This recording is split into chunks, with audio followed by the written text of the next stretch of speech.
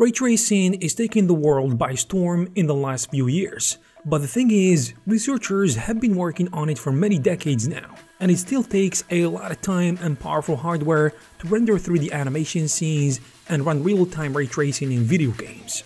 As one researcher in the field said it best, pretty soon computers will be fast enough. In today's video, I'm gonna show you exactly how ray tracing works, why it's not the best rendering method, and why this race to photorealism will never end.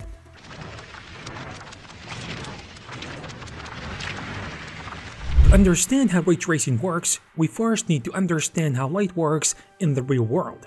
In everyday life, we have many sources that emit light, and this light finds its way to your eyes or digital cameras using various means, including refraction and reflection. And depending on the surface light interacts with, light is going to be reflected differently.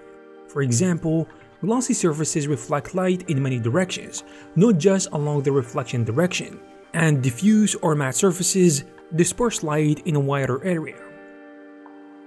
This is all fine and dandy, but the huge number of rays coming from light sources, which can be counted by billions, creates a huge problem for the process of rendering. So tracking such complex light transport quickly becomes overwhelming and can easily lead to inefficient rendering because more than 99% of light scattered in the scene is not gonna hit the camera, which sucks by the way.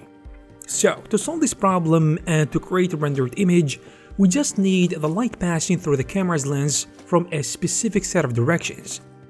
Ray tracing researchers are smart, so they might as well think about a way to reduce the number of computations, which they did by the way. Basically, ray tracing in its various forms reverses the physical natural process, generating rays from the eyes in directions that we know will affect the image. So rays go out from each pixel of the camera to create a path which refers to a series of light-object interactions that starts at the eye or the camera and ends at the light source. So now I can't help it but think that Superman is the godfather of ray tracing because this guy sends rays from his eyes for a living. So as you can see, a ray goes off from each pixel of the camera to first hit our 3D object, then tries to find a direct path to the light source, which will then decide the color of the pixel on the screen. On the other hand, if the ray sent from the camera, for example, hits the table and then it is blocked by our 3D object on its way to the light source, then simply put, that particular point will be considered a shadow and will be represented on that pixel accordingly. But you also have to keep in mind that light rays react to materials differently. For example, if a ray is gonna hit a refractive material such as glass, it will first reflect in the direction of the light source, but there will be a secondary ray that is gonna be refracted with an angle inside the bottle of glass. That ray is gonna repeat the process by reflecting, and the new ray is gonna refract out of the bottle and will try to reach the light source.